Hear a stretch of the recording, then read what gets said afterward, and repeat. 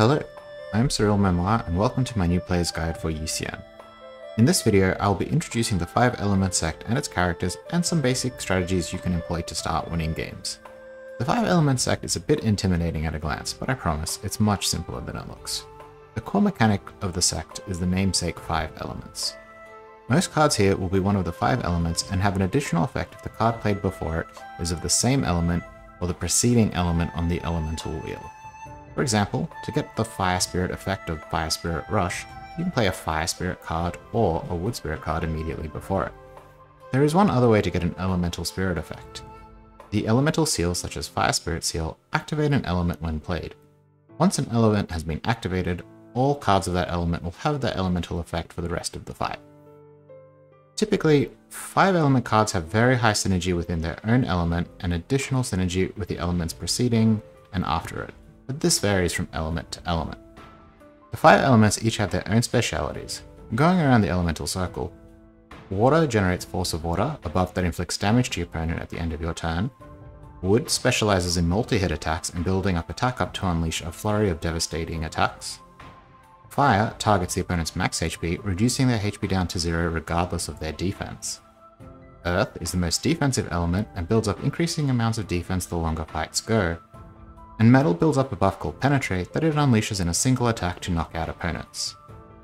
5 Elements is the sect that changes the most with its characters, with multiple characters specializing in 1 or 2 elements, so I'd recommend checking out the character section to learn more about that. During the early game, your focus should be on ensuring your board is full of fully activated elemental cards. Typically, this will be done by starting with one of the chi producing seals, wood, fire, or water, and then playing cards of the preceding elements until you reach metal, and then playing non-elemental cards thereafter. 5 Elements Fletch is a fantastic filler card and you will generally play as many as you draw. Don't worry too much about sticking to 1 or 2 elements here. Your early game does not overly inform your late game. You can also run a chi-less board by absconding water, wood and fire altogether and focusing on earth and metal exclusively. This style can be hard to branch out from unless you are planning on playing one of these 2 elements, but it's still worth considering if your draw supports it. As the game progresses, sub out the tier 1 elemental cards for stronger cards from the higher tiers as you approach the mid-game and start building towards your strategies. The 5 elements each have their own coherent game plan that is very capable of winning games. While it's only the tip of the iceberg for the sect, learning the fundamentals of each element is a great basis for exploring more complex strategies. Mono Water is a deck about drowning the opponent in a deluge of water while using defensive tools and HP scaling to weather your opponent's attacks. The tier 4 card Great Waves is essential as when paired with Water Spirit formation, it is the best source of force of water in the entire game. On tier 5, Combined Rivers converts that force of water into a huge pool of HP that grows every turn. The deck really becomes a powerhouse as a late game deck, with a combination of Heavenly Marrow Rhythm level 2 and the Formation Master side job card Echo Formation level 2, resulting in a deck that plays 2 high impact cards every turn. Dive is another card that can be used to push past opponents who are trying to burst you down, while giving your scaling time to take over. As the deck requires a high number of tier 4 and tier 5 cards, I'd recommend conserving rolls till tier 4. Once you have a couple of copies of Great Waves, you can try and conserve the rest of your rolls till tier 5. One important note, Great Waves does not upgrade particularly well. You will generally want to play them separate and not combine them until you have at least 3. Mono Wood is a bit of a misnomer as the deck will generally play a combination of wood and fire cards. The core of the game plan is to use the Wood Spirit card Fragrant along with another high chi generating card to start a fight with 2 to 4 attack up. From there, cards that chase like Forest Guard and Willow Leaf pair with multi-hitting wood and fire cards to defeat opponents. When everything goes well, you'll be able to win fights on turn 4 or turn 5. Due to the necessity of Fragrant for a long-term strategy, saving rolls until tier 4 has a lot of value. Elixirist in particular has Spiritage Elixir, which fills the requisite requirement for 2 attack up from Fragrant. A quick note on Wood Spirit formation, this card is very strong with a full wood board on tier 3, but it does not have a home in the endgame board. Use it, but then lose it. Mono Fire is a pure race, burning opponent's max HP down to 0 with little in the way of defense for the player. The strategy revolves around Fire Spirit formation and Flash Fire, along with multi-hitting fire attacks and cards like Fire Spirit Blast that deal damage directly to the enemy. Fire has a curious inflection point where its early cards cost chi, but the true powerhouses of the deck Flashfire and Heartfire do not. Monofire hits its power spike on tier 4 with Flashfire and Heartfire, but Blast and Fire Spirit Formation are tier 3 cards you will play for the whole game. Find your Fire Spirit Formation on tier 3 and then use as many rolls as possible on tier 4 finding Flashfires and Heartfires. The tier 5 card Blazing Prairie will often be weaker than Heartfire in this strategy, so don't hold back. Roll on tier 4 and make your board as strong as possible. Monofire can also splash Earth cards like Dust and Combined Worlds if its engine is too slow to win fights. Don't be afraid to branch out if your opponent is outracing you. Mono Earth plays surprisingly similar to Mono Water, utilizing Heavenly Marrow and Echo Formation to scale up, in this case, its defense. Earth Spirit Formation is on tier 2 along with the formation card Kako Poisonous Formation. Saving rolls on tier 1 and then playing a board with these two formations with low level Earth cards will smash a lot of early game decks, allowing you to save additional exchanges for tiers 4 and 5. On tier 4 are your two big Earth scalers, Steep and Quicksand. Steep is necessary to outscale late game decks, and while you can win fights without Quicksand, it gets a lot tougher. On tier 5, Combined Worlds and Steep pair to make it a board that is almost uncrackable when everything is assembled. Mono Earth has a lot of flexibility once it's set up, so do try to think outside the box, but don't overdo it. Mono Metal revolves around the mechanic Penetrate. Metal Spirit Formation generates Penetrate on every metal card played and can be found as early as tier 2.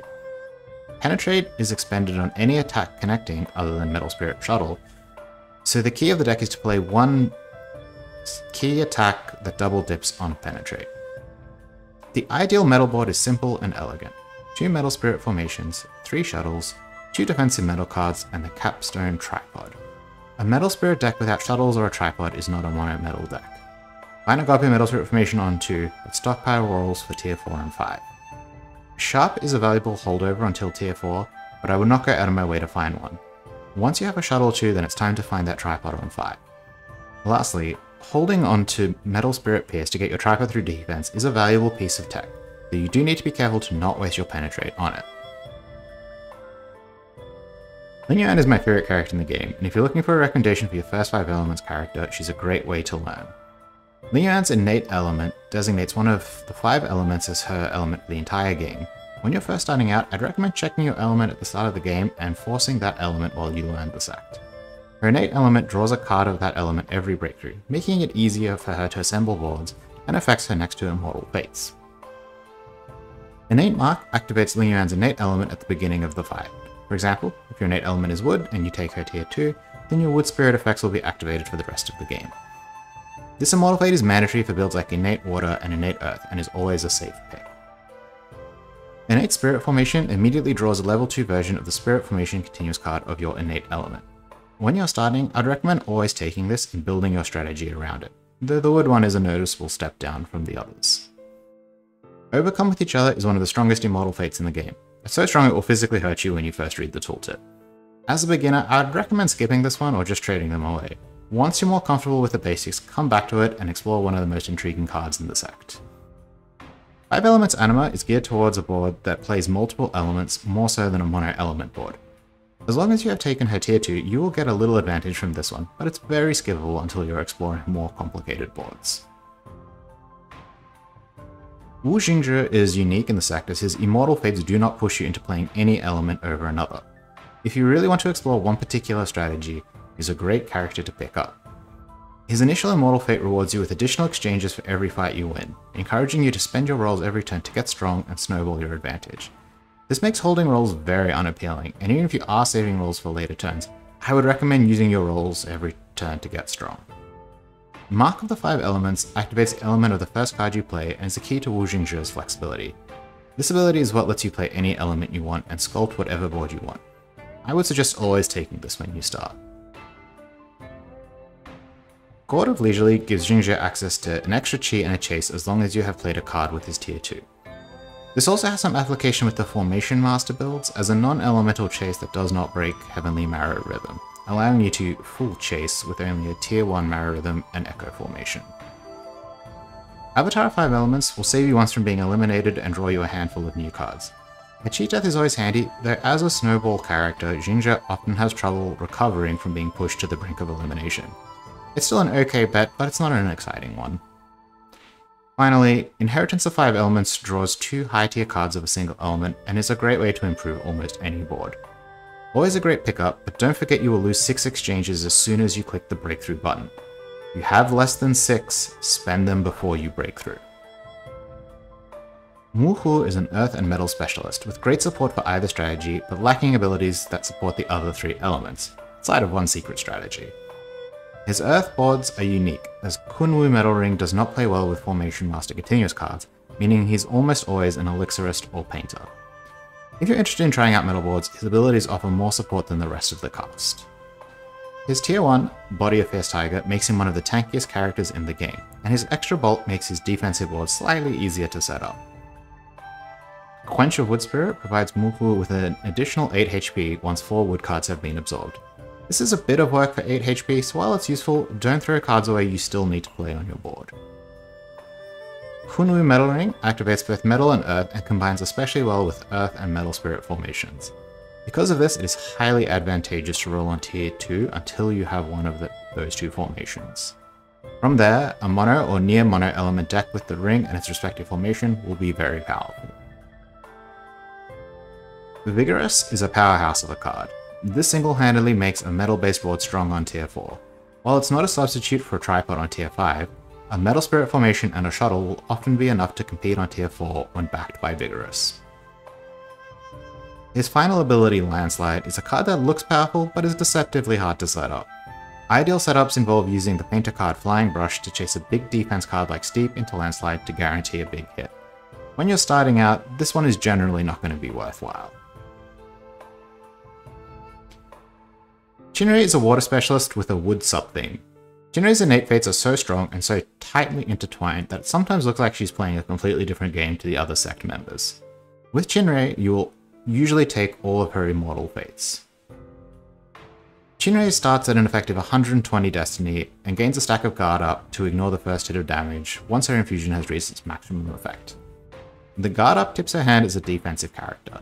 As a side note, this ability has just recently been reduced to 15 extra HP down from 20.